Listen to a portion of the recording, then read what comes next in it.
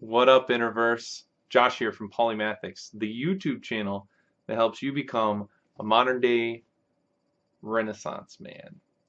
And today we're here to talk about a very interesting topic regarding critical thinking. But before we do, I have a question. How many of you guys have ever watched a movie, read a book, heard a song, and it just stuck with you for a long time, and you weren't really sure why? And then maybe years go on down the road, and then you see it again or you hear it again, and you're like, oh, now I understand why it was so important. There was a theme, there was a message behind it that I didn't quite couldn't put it into words back in the day, but now I get it. Or maybe there's a story or book or song that like bothers you because there's something out of place there, and if it was up to you, you would have done it better. Well, the thing is, that is greatly tied into our critical thinking abilities. And for those of you who are familiar with my channel, you know that one of the key elements of the polymath paradigm is the ability for one to take connections from subjects that don't seem to be related and link them together in a way that nobody has seen before. That is one of the greatest skills that a polymath can cultivate, and we see it throughout all history and even in the present that all the great Renaissance men had that ability, the ability to connect the dots, so to speak. And that all comes from critical thinking. So today what I wanted to talk about in particular is critical approaches to literature, because I think that when we bring it down to the bare bones of that approach, what we can do is we can find steps that we can follow that we can apply not just to literature, but almost any aspect of our life, and find things that are going to not just give us a deeper understanding of the work that we're looking at, but also a deeper understanding of how the implications that it has on our lives in general, and the interactions between everything in the cosmos. So, pardon me, I have something in my eye. So let's get right down to it. The first phase that one goes through in critical approaches to literature, phase one, it's the surface level. So, and actually, let me back up real quick. There's even like a phase zero. This isn't taught formally, but phase zero is normally where most people are when they read a story, watch a film, listen to a song. And that is the who, what, where, when, and why. Who are the characters? What major challenges are they facing? Why are they doing it? And it's all about entertainment, right? And even though you may learn a lesson from that, it's a very passive way of learning. It's not done on purpose, and you go away not getting the full view of the work.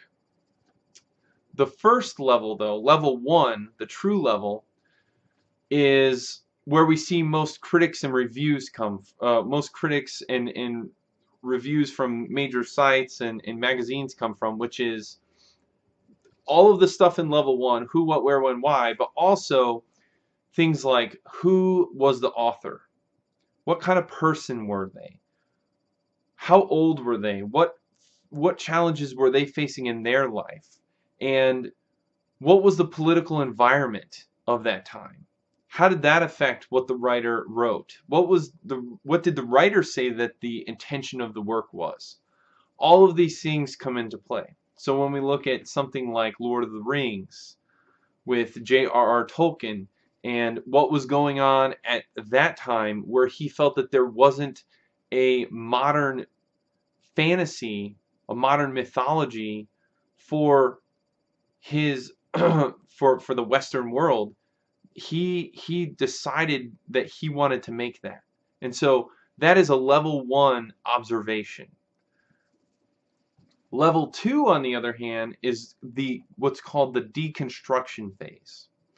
And what we do in level 2 is we deconstruct the story or the content in several different ways. First, we look at it from, well, in the very strictest sense of critical approaches to literature, they'll look at it from certain points of view, like the psychology lens.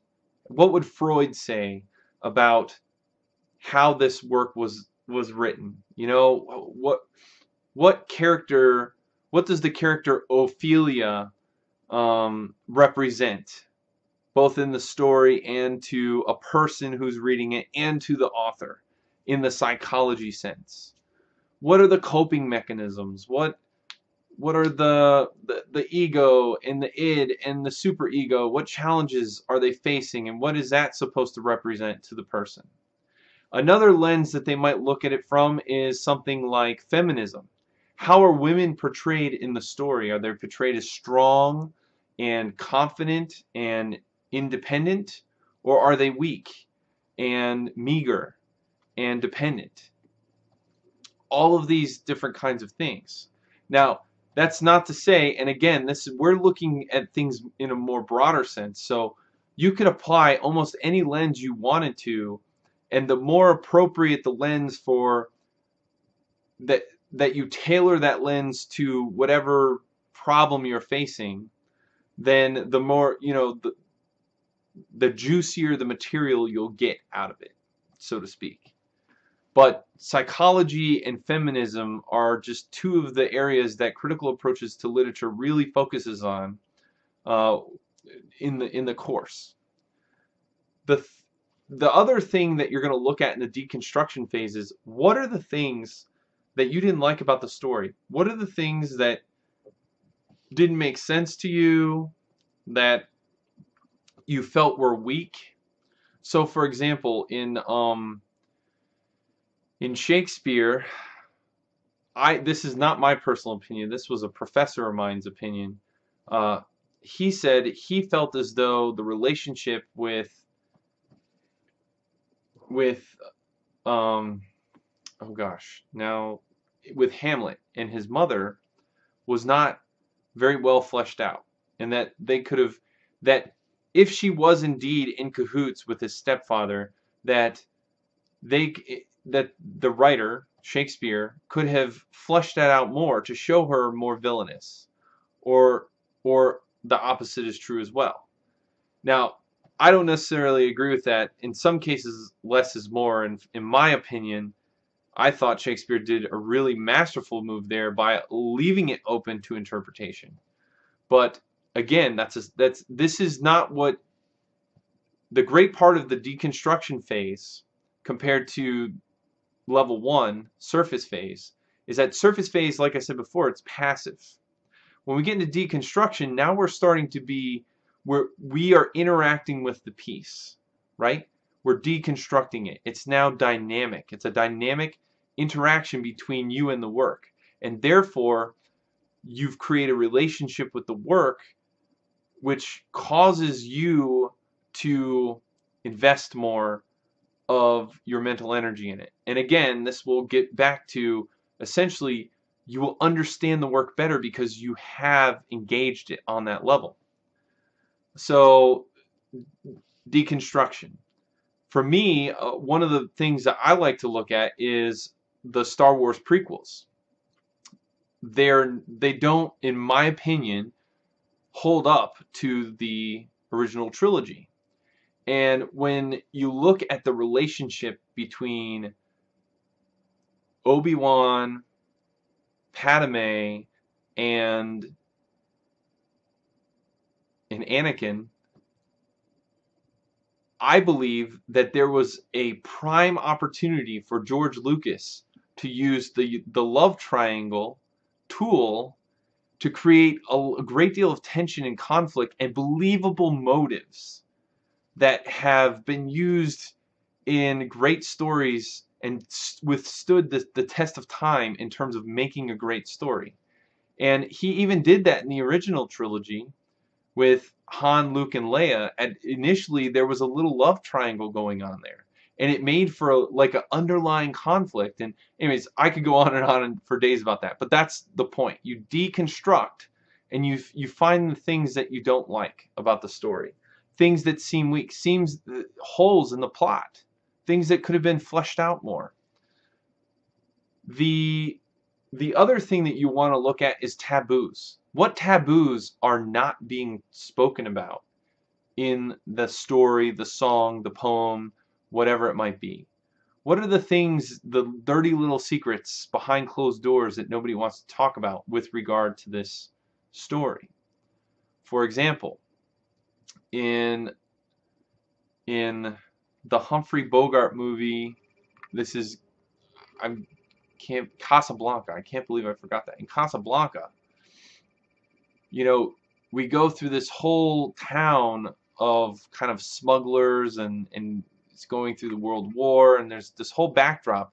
But what we don't see is what's going on with the children and what about all the other people that aren't part of this little community? What goes on there? They don't really touch on that. They don't touch on that kind of even uglier aspect of that time period. And so that would be considered a taboo.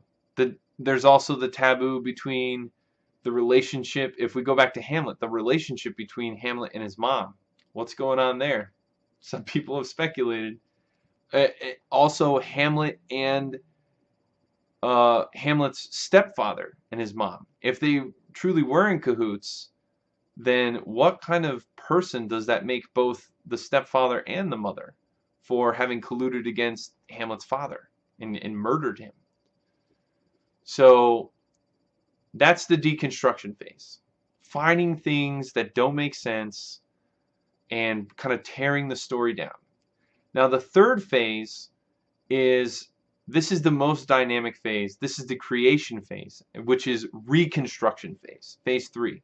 And this is where you get to sit down and say, if I had the creative license to totally remake all the parts that I didn't like, how would I write that story? How would I make that story better? What would be most satisfying to me? And this is great for a couple different reasons. On a personal level, again, it's going to allow you to interact with the story on a much deeper, intimate level. And you're going to understand the story much better. And the other thing is that from a writer's perspective, if you're someone who is a creative, a writer, an author, like of any of those things, songs, poems, even art, if you're an artist, even when you're looking at a piece of art is telling a story. And this is what I'm saying, like, pardon me for the camera, that there's multiple aspects in our lives that we can use this critical approach for. But the question you then ask yourself is, how would I reconstruct it? And from that, you get your own story, and there's a bit of a catharsis that happens between you and that story, because now all of the things that were left undone, you now get to have closure for. But moreover, if you are a creative type, what you can do is then take the template of the old story and put yours on top of it and create a whole new story based on that. And what that does is, one, that story is now tailored to you and you alone. And so it's something very personal. But secondly, it will stay with you. And you're going to see how the story, not just the who, what, when, where, why entertainment value at level 0, but now at level 3, what you're seeing is how does the story relate not just to the real world, but to your life? How does it relate to you on that most intimate level where you would change things and make things better? And now let's take a look at how we approach problems. Critical thinking is best used when approaching big problems. And so if we take this kind of methodology and we look at the problems that we face in our lives, well, now we have a way to really get down to the meat of what a problem is and how we would fix it and why it's important for our own lives. And so, I guess in closing, I would say play around with this for a little while. Think about all of these different aspects and how you could use them in the real world, both on a small and larger scale.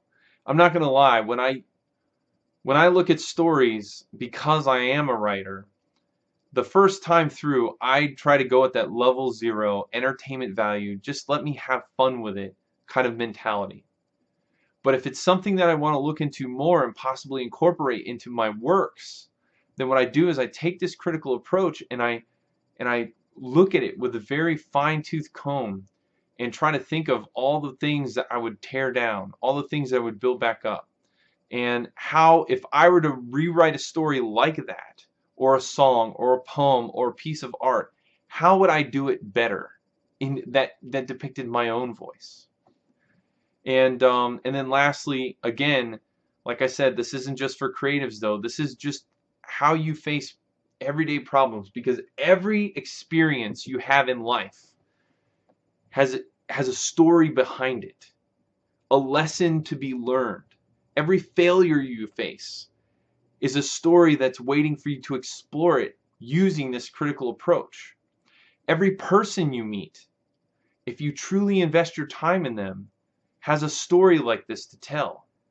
And the more we invest in those people, in those experiences, in those stories, and we take this critical approach, the more we're going to enrich their lives, but they are going to enrich ours.